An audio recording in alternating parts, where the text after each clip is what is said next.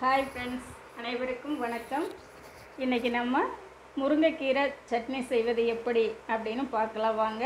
இந்த முருங்கைக்கீரை சட்னி அப்படிங்கிறது பார்த்திங்கன்னா, குழந்தைகளுக்கெல்லாம் முருங்கைக்கீரையை பொரியலாக பண்ணி கொடுத்தோன்னா அவங்க சாப்பிட மாட்டாங்க. அதனால் இந்த மாதிரி சட்னி செஞ்சு கொடுக்கும்போது அந்த குழந்தைங்க விரும்பி சாப்பிடுவாங்க. அதாவது சப்பாத்திக்கு வச்சு கொடுக்கலாம், தோசைக்கு வச்சு கொடுக்கலாம். அப்போ அவங்க அதை விரும்பி சாப்பிடுவாங்க. அதே மாதிரி பெரியவங்களுக்கு பார்த்திங்கன்னா இந்த முருங்கைக்கீரையை செஞ்சு கொடுக்கும்போது ஜீரணம் ஆகாது, ஜீரண சக்தி அவங்களுக்கு ரொம்ப குறைவாக இருக்கும். அதனால் அவங்களும் இந்த மாதிரி சட்னியை செஞ்சு இந்த மாதிரி வச்சு சாப்பிடும்போது சுடு சாதத்தில் வச்சு அவங்களாம் சாப்பிடலாம். அந்த மாதிரி சாப்பிடும்போது பார்த்திங்கன்னா அவங்களுக்கு நோய் எதிர்ப்பு சக்தி அதிகமாகும், ஹீமோக்ளோபின் நல்லா இன்க்ரீஸ் ஆகும். அதனால் அவங்க இந்த மாதிரி அந்த பெரியவங்களும் இந்த மாதிரி சட்னி செஞ்சு சாப்பிட்லாம்.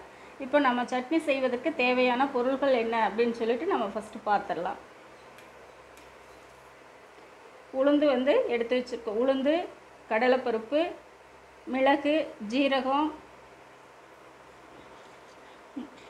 முருங்கைக்கீரை, சின்ன வெங்காயம், புளி, வரமிளகாய், பூண்டு, தேங்காய். இதை ஃபஸ்ட்டு நம்ம வதக்கிறதுக்கு தேவையானது எல்லாமே வறுத்து எடுத்துக்கலாம். அதை உளுந்து இதெல்லாமே வறுத்து எடுத்துக்கலாம். உளுந்து கருப்புளுந்து 2 ஸ்பூன் போட்டுக்கலாம்.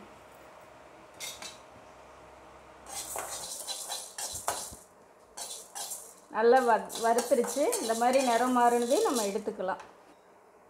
கடலைப்பருப்பு 2 ஸ்பூன் போட்டுக்கலாம்.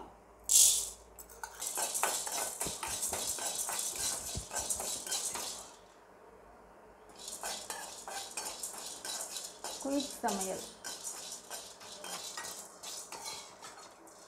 கடலைப்பருப்பு நல்லா வறுத்துருச்சு, அதுவும் எடுத்து வச்சு. சீரகம் 1 ஸ்பூன் போட்டுக்கலாம்.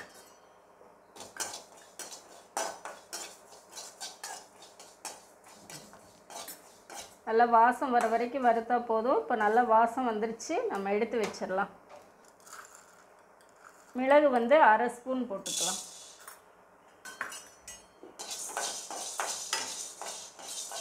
மிளகு நல்லா வாசம் வர வரைக்கும் வறுத்தா போதும். நல்லா வாசம் வந்துருச்சு, எடுத்துடலாம்.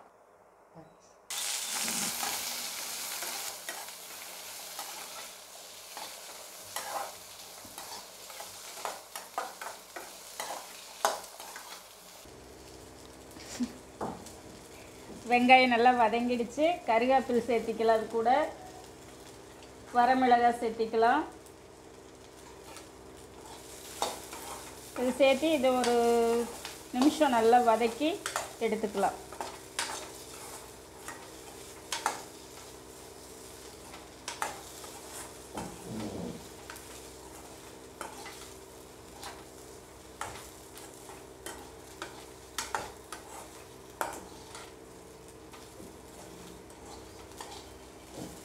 கொஞ்சமாக எண்ணெய் விட்டுட்டோம். இந்த முருங்கைக்கீரையை அதில் போட்டு ஒரு புரட்டு எடுத்துக்கலாம்.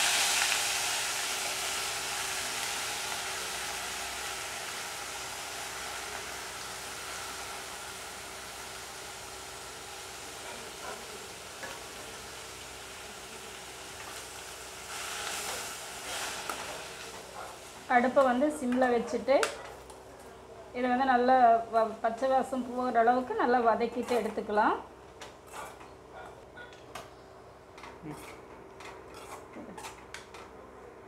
போதும். முருங்கைக்கீரை இந்த அளவுக்கு வதங்கிச்சுன்னா போதும். இது கூட நம்ம தட்டி வச்சுருக்கிற பூண்டை 2 சேர்த்து வதக்கிடலாம்.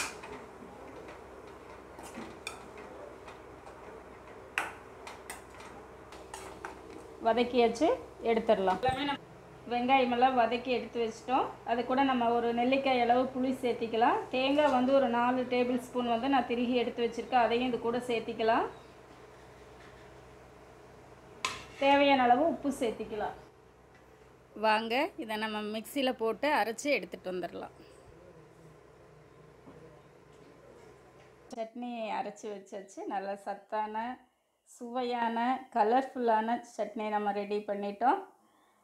நீங்களும் இதே மாதிரி சட்னி உங்கள் வீட்டில் செஞ்சு பாருங்கள்.